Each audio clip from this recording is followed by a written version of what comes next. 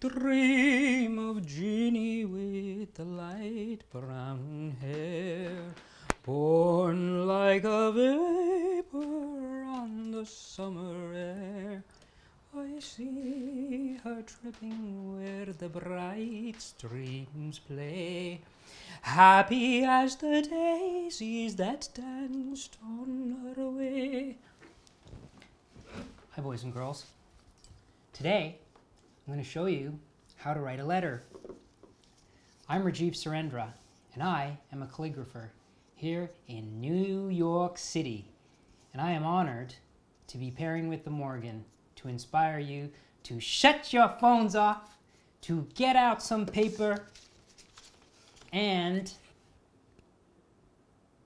to write a little message to somebody you care about, and then to fold it up, and then to put it in an envelope, and then to put a stamp on it, and then to find a mailbox, and then to put it inside, and then they'll get it, and they'll read it, and they'll be so happy, and many, many years from now, that little piece of paper might be sitting somewhere, and somebody else might come across it, and someone might be very moved by what you wrote down on that page. Is that going to happen with an email? Or a text message? Maybe. Probably not. So, I need some coffee first. Or do I? Probably don't. Okay. Ooh. Standards are slipping. Now, if you've never written a letter before, I highly encourage you to do it. If you have written a letter and you know what you're doing, you can turn this video off, or you can keep watching for some further inspiration. But I want to tell you about the sort of standard method of writing a letter. If you're new to this, or if you need a refresher, and hopefully, when you're done this video, you'll write a letter yourself. So, because I'm a calligrapher and I'm in this business, whenever I'm at a stationery store or even a bookstore, I go to the section where there's pads of paper and pens, and I peruse.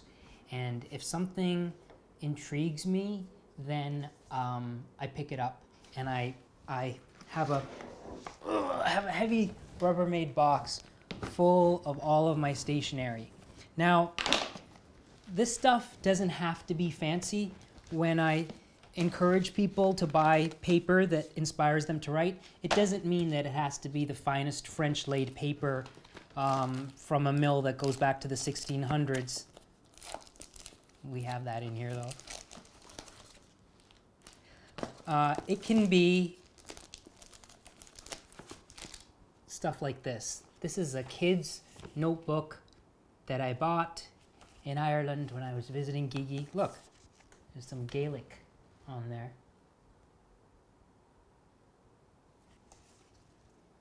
Dún an Doras. Yeah, so it can be something like this. It can be one of those yellow Lego pads. That bright yellow with the pink stripe on the side and blue lines. I like writing on that too. You know, certain people require certain stationery. So when I'm writing to one friend, I might not necessarily use the same paper that I'd be using for another friend. I also in here have some neat things that I've picked up from my searching. Here, let me show you this, because this is really wonderful. This is a mailable notebook made by Moleskine. Look at this thing.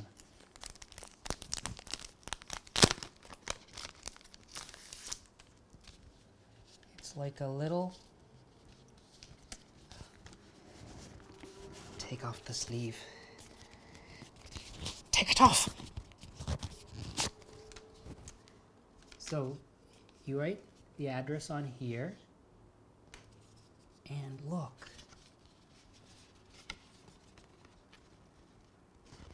It's a little, like, notebook.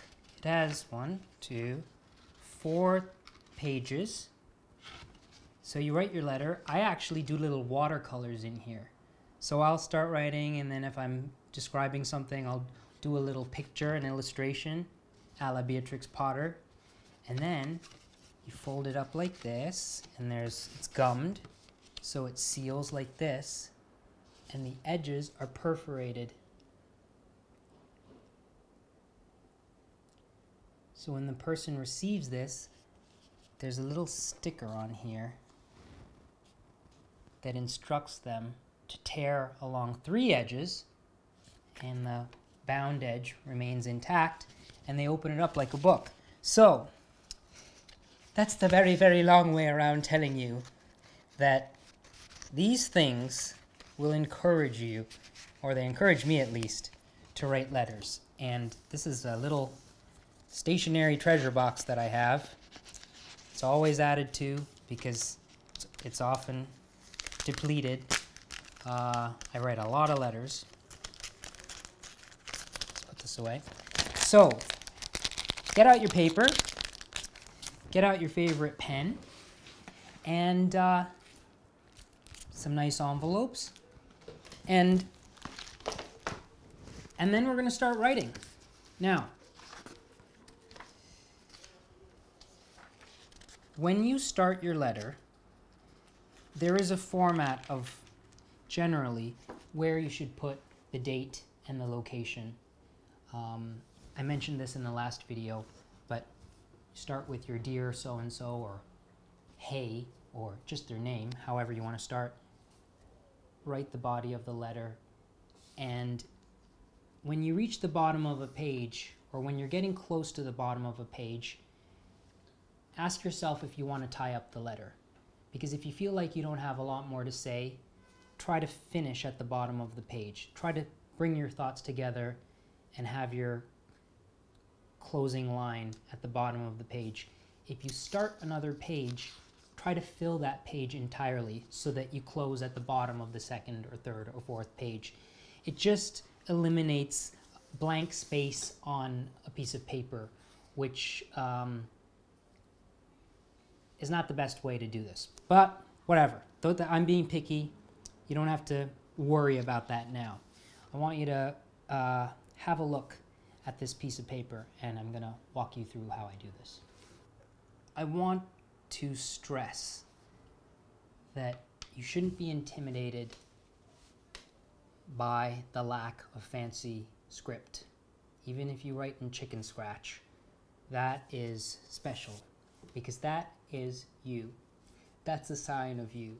And even if it's embarrassing, if you write a letter in your little chicken scratch and send that off to somebody, they are going to be very touched by the fact that you took the time to sit down and quietly think about them and actually put pen to paper. So I don't want you to see my handwriting and think, oh, I could never do that and I'm not going to write a letter. Please, please, please don't feel that way. I do want all of you to at least try this. There is something very fulfilling and very therapeutic about letter writing. It's an art that I would really like to revive.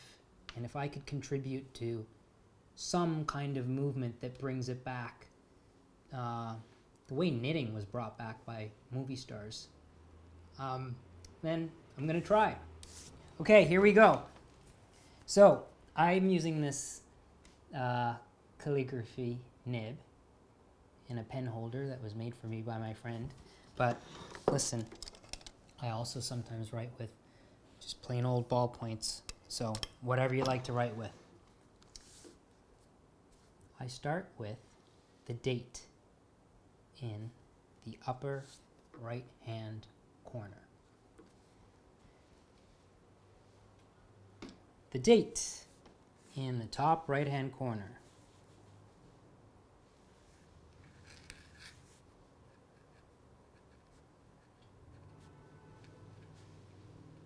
And then the location, where we are.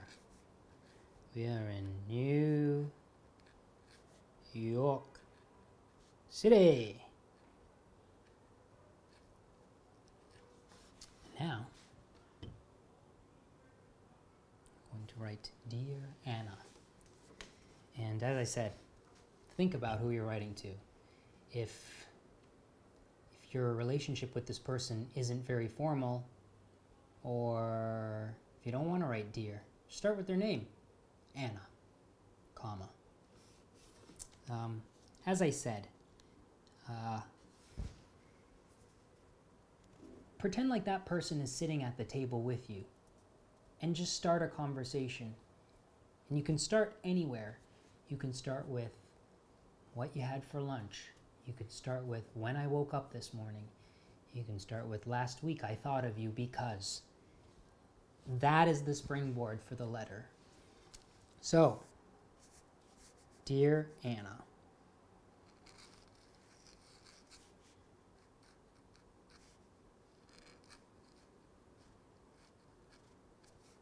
Okay. And I'm going to start with describing the book that I'm reading, because I thought of Anna because of the book that I was reading.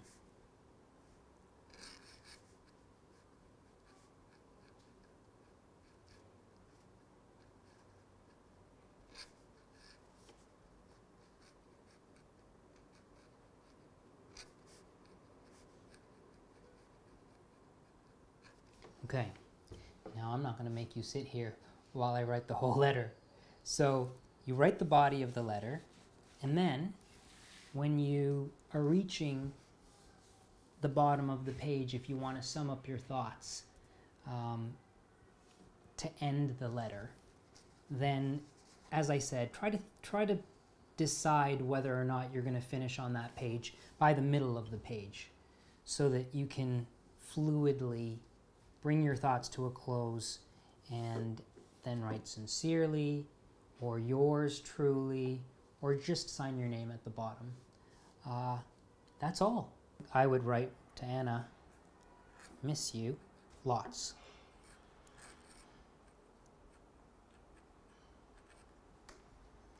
Rajiv.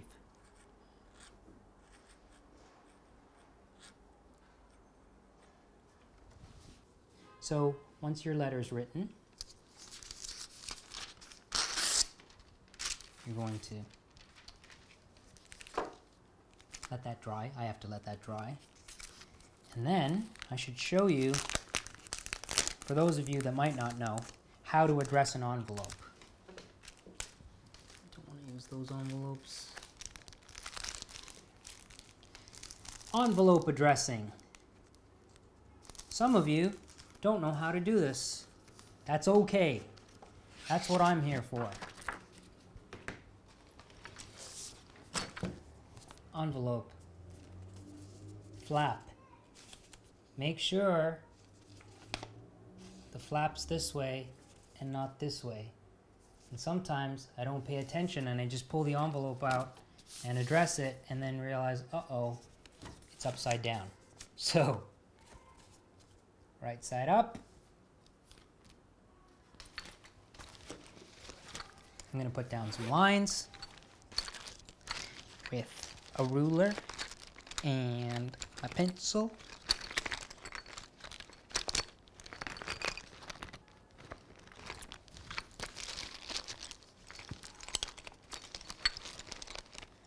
Where is it?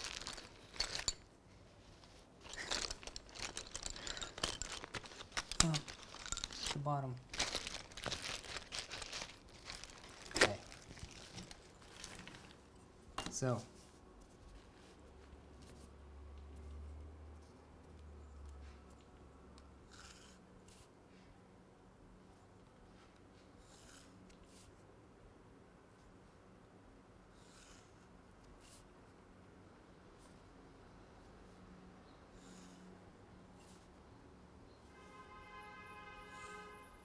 I'm going to put some lines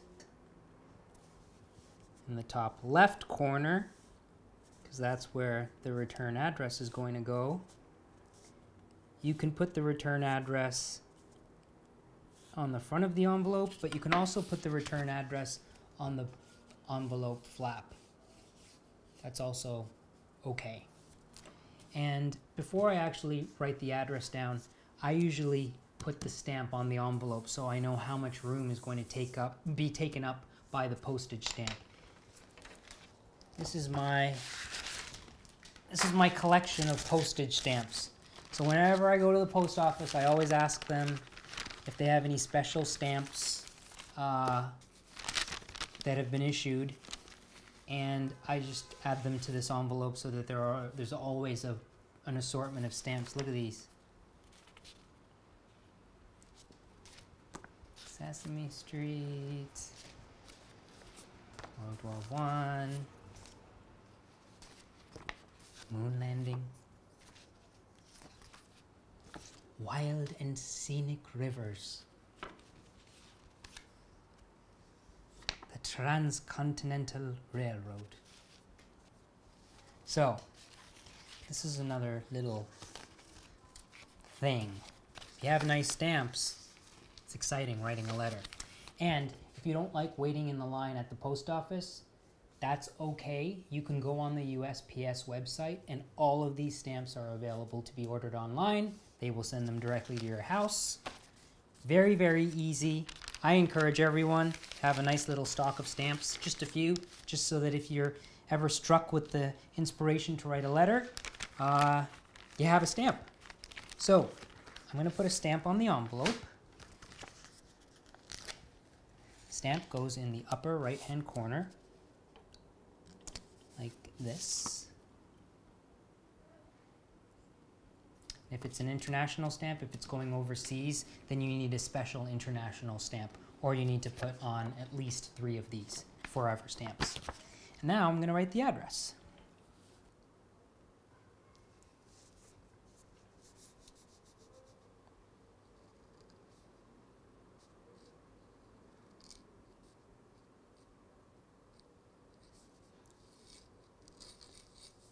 The name on one line, street on the next line,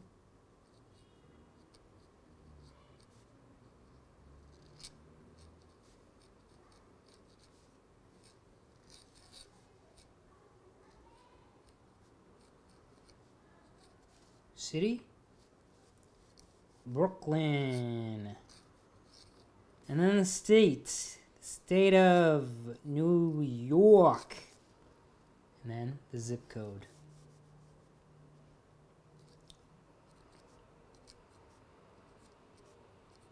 Making it up. And then we do our return address over here.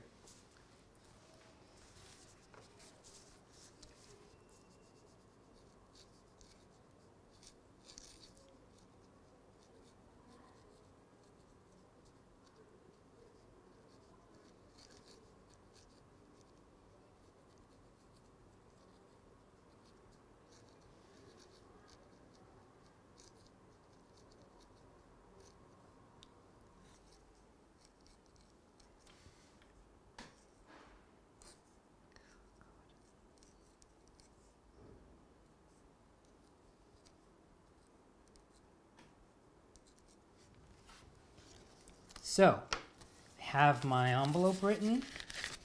Now, fold your letter.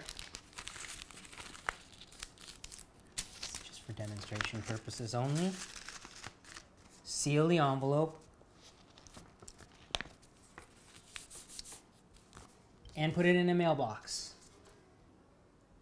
That's all. Now, I hope that this little video has inspired all of you to actually do this, to actually think of someone you care about, to sit down quietly and put your thoughts onto a piece of paper with a pen, and then to send them to your special somebody. I assure you that they will be very moved by the gesture, and maybe it can become a routine. I do believe it's very therapeutic, and it brightens up someone's day to get a letter in the mail. There you are. I'm Rajiv Surendra. You can check out my work at lettersinink.com, and please peruse the wonderful archive on the Morgan Library's website of some very, very fascinating letters. It has been a joy and an honor to speak to you on behalf of the Morgan, and hopefully I'll see you again soon, or you'll see me again soon.